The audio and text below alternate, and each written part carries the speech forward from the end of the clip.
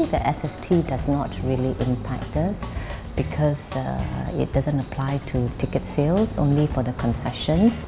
The entertainment tax is the one that has a big impact. No, I wouldn't say that. I think, you know, why people will always continue to go back to the cinemas is always the experience. It's a totally immersive, nothing that you can replicate on Netflix, watching it on your telly or watching it on your gadgets. We have joint ventured with our landlord, and we can only open the cinema when the mall is ready, so there was some delay in the construction of the mall. I think we should be able to open within, hopefully, in another year, right? Within the year.